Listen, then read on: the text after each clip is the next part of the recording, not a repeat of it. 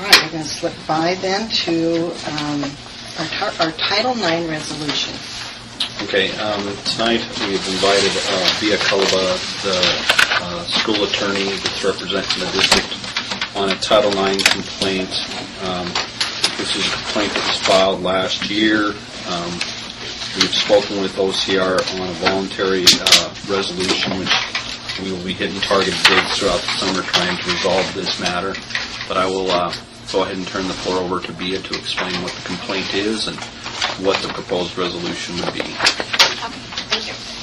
As you all know, a complaint was filed with the Office of Civil Rights back last fall, actually, regarding whether or not equal opportunities were made available to boy and girl athletes at the Florence Carlton School District. The majority of the complaint is word for word to a previous issue the district had looked into with one individual who was worried about the in and out extracurricular fund accounting. We went through that and explained everything, and that individual was not happy and tried to get the county attorney to look into the complaints and tried pretty much every avenue to prove what he believes is misappropriation of district funds, essentially. So the complaint that was filed with OCR was specific to the in and out account. However, OCR took a different avenue with this. They did not find that the district was discriminating against female athletes in the district. What they did say, however, is that with all fundraising, this applies to every school district in Montana, when teams fundraise, those funds have to be split equally between the boys and the girls. And in Florence, what was happening was your boys' basketball team fundraised extensively and by running AAU tournaments, and they would get a cut, I believe, of the concession stand when they worked it. And your girls' basketball coach chose not to, apparently, fundraise in the same level. So the boys were able to spend essentially more money based on what they raised than what the girls had available to them. And what OCR has said is with all fundraising, it goes into one pot and must be divided equally between boys and girls sports, no matter who raises the money.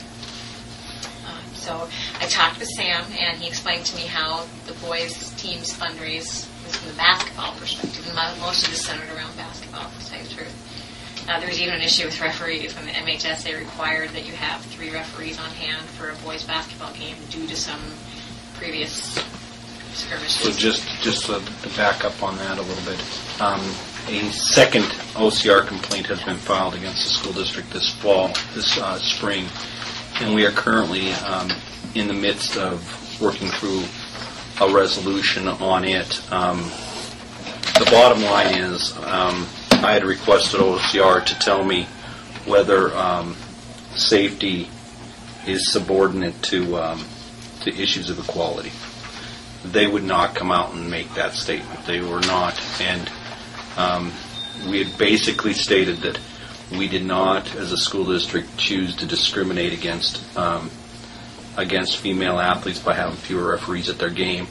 But, however, the Montana Officials Association has determined the level of competition, and when you have 2 teams that are ranked, let's say the number 1 girls team in the state versus the number 2 girls team in the state, let's call it Lila versus Florence, if that were to be the case, the MOAs out of Missoula would recognize right now there will be a lot of press coverage, meaning there's going to be a lot of fans that will come to watch this rivalry game take place. Therefore, they will automatically place 3 referees at this girls' game because they know they will need the 3rd referee to have an eye in the crowd for things that might be thrown on the court, for the intimidation that might try to be thrusted onto the court by fans against referees. So they see it as a safety issue, and they don't. The MOAs in Montana do not break it down into gender bias. They break it down into there are certain factors that dictate when they assign referees. We are currently looking at that, and the resolution on that will come about shortly and will be reported at another meeting later. But this meeting is focusing.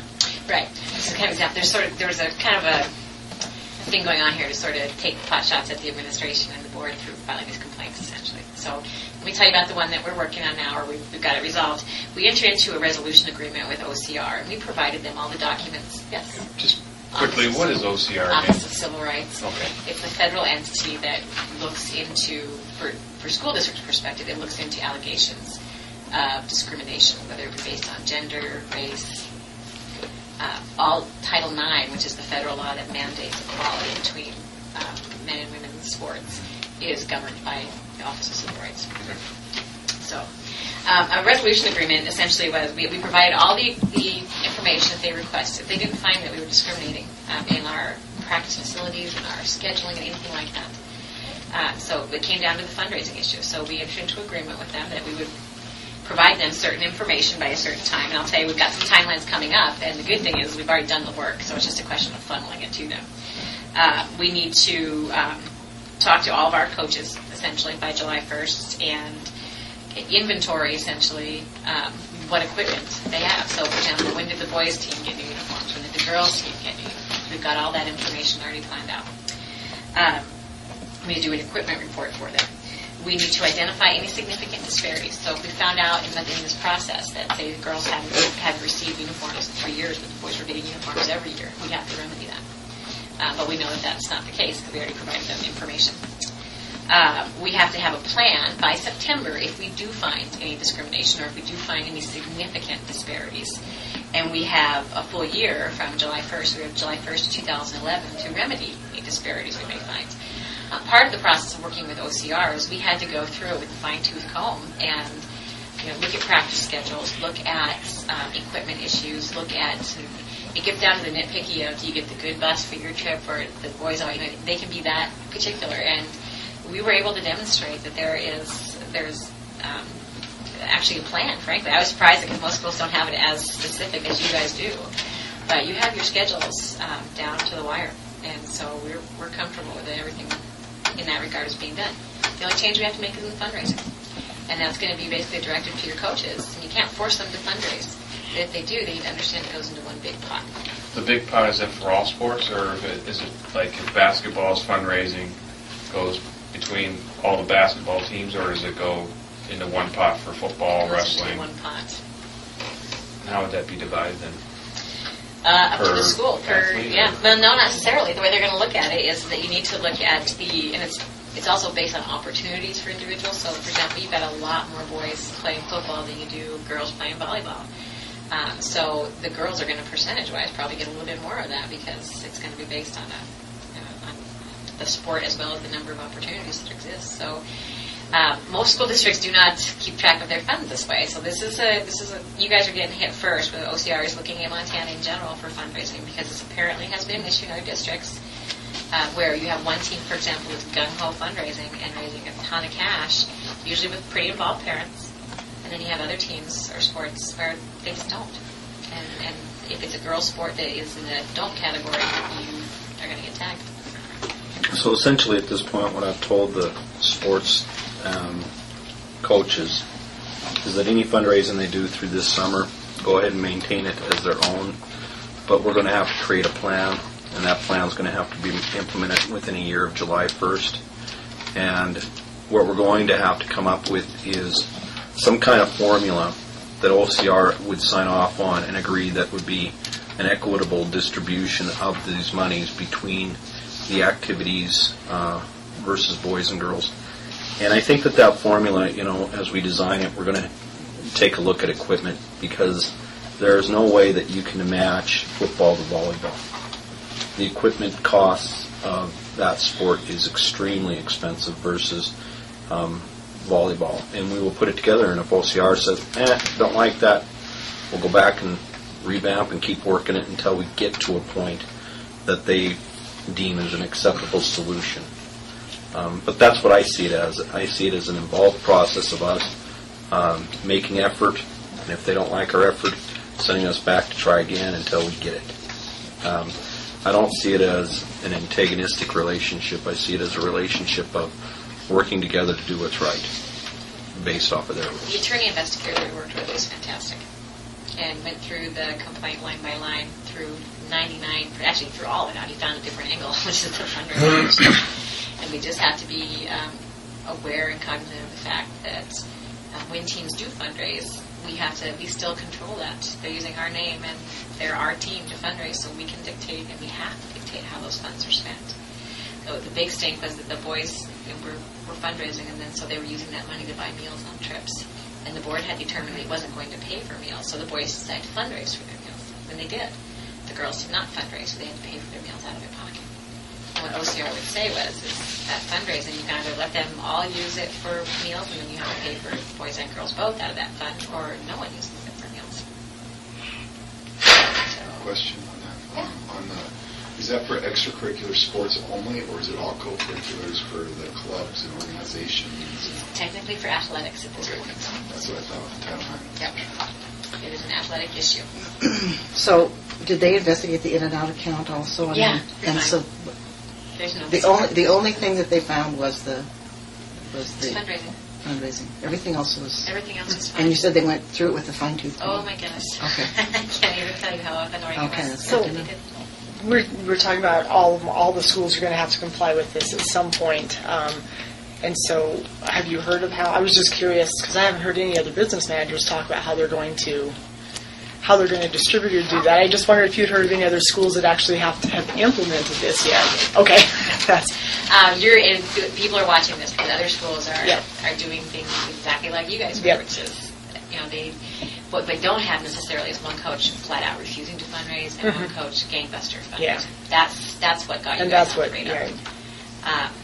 Most school districts, if the kids raise money, they get to spend it how they want generally. And if you've got one team, I've got a district right now where the girls are the fundraisers. The boys have nothing. But we're going to see how that shakes out. Technically, they're supposed to, under those circumstances, it goes into one pot. And naturally, the girls' parents are saying, why in the world should we bust our butts to fundraise when we have to share the pot? And so it's having kind of a chilling effect on fundraising for those types of activities. Boy, I hope we have that in black and white and very clear so we don't have individual people coming in and accusing us of... Well, you're going to. I'm just going to warn you. You're going to have parents coming in and saying, this is not fair. What's going on? But this is being mandated on you by federal. There's nothing you guys can do. So the federal law is very specific and distinguishes between public funds going to athletes versus fundraising, which really isn't public funds coming from taxes. What they'll say is as long as that fund is controlled by the school, which your extracurricular funds are controlled by the school, that's the nexus they need to determine how that is spent. OCR has slipped into I'm just curious how they define that as a public fund then. Because you control it. It runs through your accounting, and it's going as far in other states are long past us in this area, but they're even looking at private 501c3 booster clubs. Parents have organized privately, and they're saying the school cannot accept their gift of fund unless it runs through Title IX. See, our booster club is a 501c3. It's a private nonprofit. They have established that. I think, Vicki, you were part of the booster club back in the time when they did Not that. when we did that, no. Well, But It was on after file. me, yeah. even though they're their own little entity, they can't give you any money without you having to ensure that it's in compliance with Title IX. But I would like to say to the board, just to give you an example, everything in the kitchen sink was thrown in this Title IX complaint. And I'll back it up and give you one example of one part of the complaint that really bothered me. Back about 4 to 5 years ago, we sat in a meeting like this here today. We had some end-of-the-year monies that had to be spent off. As a superintendent, I made a recommendation to the board, and I said, I think what we need to do is we need to take care of the watering that's on the playground, football field, softball field. And so I made a recommendation to the board, and from that board I said, let's go ahead and put irrigation on the softball field, football field. 3 of the board members, Jim Shreve, Kevin O'Brien, and Rick Paris, balked at that recommendation and said we should not be putting all the money into athletics, that there were other projects in the school that needed to be taken care of. As a result, only the football field ended up with sprinkler systems on it. Now, when the complaint came out to OCR, the complaint alleged that there was discrimination against girls' athletics because the school district failed to put sprinkler systems on the girls' softball field. My response to OCR was, how ethical is it the person who is filing this complaint was the person who had the authority and control to put the money on the softball field, but refused to do so in an attempt, in my opinion, to set the school district up for future failure on a complaint with your office.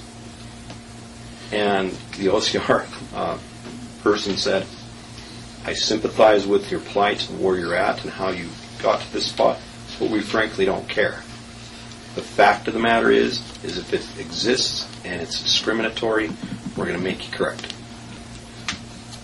The resolution to it was they went out and took photographs of the softball field in dire straits last summer before we did any work, before Leo and the boys came in and dumped all that topsoil down there and put all that effort into it. Even though it was well known in the community that that was happening, they went down and took these photos and sent it in to make it look like we really were treating the girls poorly and showed the football field as this big green field.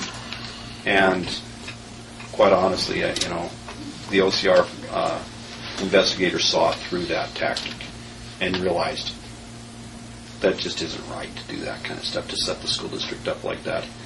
And so that is an example, one minor example of the kinds of things that we were faced with in the complaints. And they turned around and they boiled it down to fundraising. And I'll be honest with you, I think that it speaks well for the school district to say we've gone through being scrutinized pretty heavily by a very firm, strong organization as the Office of Civil Rights, and to come out that this is where we're at, I think speaks very well for the school district. Levin, the investigator, was very complimentary of the records that we had to demonstrate, the practice schedules, and the work that went into setting this up so there would be equality. So he recognized that we were actually doing wonderful things. So, yeah, you're not one of the few school districts that can make it through something like that with nothing else being an issue. So you actually have a great program. Unfortunately, you had to go through this to find that out, but you should be proud of your staff, your administrators, the athletic folks. They work hard to make sure that they can demonstrate what they're doing is appropriate. And you said we have a second complaint that's been filed? Yes, we do. And the second complaint. And what the second complaint boils down to is it said we were discriminatory against female athletes because we had 3 referees at male athlete games versus female. And what it came down to is there was one game where when the girls played at Loyola, there was only 2 referees on the floor. There, when the girls played here against Loyola, there was only 2 referees on the floor. But when our boys played at Loyola, there was 3 referees on the floor. When our boys played here, there was 3 referees on the floor. What it amounted to was we're not in control of that situation. The Montana Officials Association out of Missoula, they dictate the assignments and who they're going to send and when they're going to send them. And so it was completely dictated and controlled by them. And in speaking with Chris Anderson, who is the head official of that officiating group, it's a safety issue and a concern, and I agree with him. And when I talked with Levin Kurowski with OCR, he was trying to wrap his mind around this event that goes on between these 2 schools. And he recognized that out in Seattle, they have 2 very strong, high-powered programming boys. They will actually go rent an arena between the 2 schools to have their event, where when the 2 girls teams play from that, they don't. And so in speaking to him about that, I said, well, is that discriminatory? And he goes, no, we do not consider that discriminatory. We understand how it provides for taking care of crowd participation who wants to attend the events. Does Loyola get the same complaint as we did then? No, they do not. So what you got is someone who is obviously disgruntled, and I think we all know why. And so you're going to have if OCR comes back and says that safety does not trump in this circumstance, then your option is to always have 3 referees or to forfeit the Loyola games. And I don't think anyone in town is going to be thrilled with you if you start forfeiting basketball games to Loyola. Or always have 2. Pardon? Or always have 2. Or MOA won't come here if you don't have 3 for the boys. They won't go to Loyola if you don't have 3 for the boys. And there have been stuff in the past. I mean, I've sat through a million of those games, and occasionally a random person acts like an idiot. It is occasional, but 3 refs was a good thing at one point, and it doesn't happen during the girls' games. I don't know why, but it's... MOA says they will not come to your district. You will be the forfeiting team. So our response to their complaint is that in the event of Florence, when there are high-powered games between 2 competitors, we defer to the authority of the MOA Association to dictate for safety of the event on the number of officials that they will send. And that we do it with girls too. And saying that the girls teams are going to be a little bit of a feisty group, so we're going to put 3 things having that big crowd. Yeah. And we have had 3 officials at girls' events, but it just last year alone we had 3 officials for girls' games up at Corvallis, but we had it for boys too. I believe when we played, who else was another one that we played? Hamilton. The same at Hamilton. The boys had 3 officials, the girls had 3 officials. It just so happened between Loyola and Florence, because we don't want to stick the boys' varsity and the girls' varsity on the same night in the same building, because then it creates such a huge circus. We've decided we've got to separate this out a little for crowd issues. And think about it. When the boys played Loyola here last year, the fire marshal probably could have shut us down for the number of people in the building. Think about this. The girls were playing in Loyola that same night. So we had already removed a good section of our crowd in that direction. And that's one of the reasons why we can't have them both in the building in the same night. We don't have the facility to do it. We'd have to start renting, the field house or something in order to do it, because $10,000 a night. We just can't do it. And granted, we wouldn't fill the field house, but we don't have the seating in our gym to do it. Well, we really appreciate the effort. I know, but on the other hand, it's insurance in the bank, as far as I'm concerned, as far as the board and the district. We have, 2 attorneys scrutinizing everything that we have. Everything you do. And the good thing is, you came out of it with a lot of compliments from OCR about, in general, how your program worked. And that's rare for a school to get that kind of pat. So it could be discriminatory against the boys, too, if you think about it. There's an extra pair of eyes there. Well, they could have some fouls. Exactly. I'm a big fan of 2 refs for a variety of reasons. Girls, there's a presumption, essentially, if the boys get something that girls don't, that there's a presumption that that's a discrimination activity, even when it could very well not suit you. Spoken like a true big man parent. Exactly. Is there no, all right, are there any other questions from board members? Yeah. Are there no frivolous complaint that they won't consider? The most frivolous? Well, I've had a couple of things kicked from OCR for just flat out frivolous. I think the referee thing is about as close as you're going to get. I wouldn't be surprised if they come back and just say, we're not even going to bother with this. But OCR changes with different administrations.